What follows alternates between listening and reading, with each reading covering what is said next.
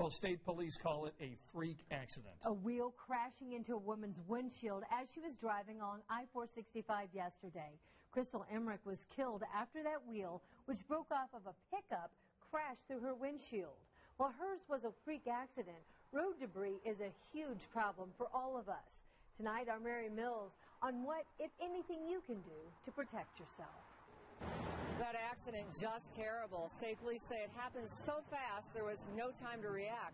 In other cases, though, we see it coming, and how we respond can make a difference. On the highway, traffic's going 65 to 70 miles an hour, even faster, and suddenly it slows or comes to a complete stop. On a daily basis, we're getting called to mattresses in the roadway, ladders in the roadway, tire treads, debris, washers, dryers, couches, chairs. All that stuff falls off of people's vehicles because it's not properly secured. It's a huge problem. One NBC's Jeff Rawson is showcased. Just weeks ago, chaos on a New Jersey highway. This mattress flying off a car, sending drivers swerving. This truck tips over and explodes. And it happens all the time. Wood planks. Broken glass. Sergeant Perrine says the best thing you can do to protect yourself is to change the way you drive.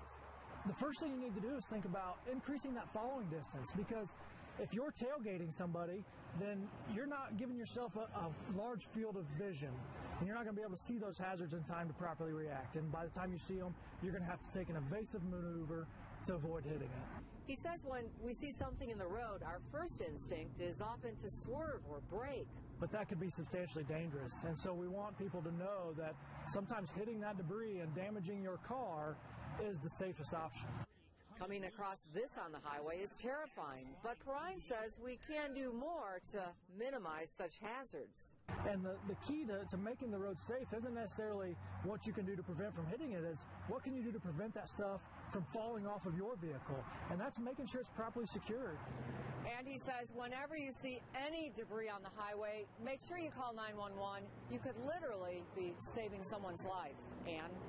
All right, Mary, some good tips there. Thank you.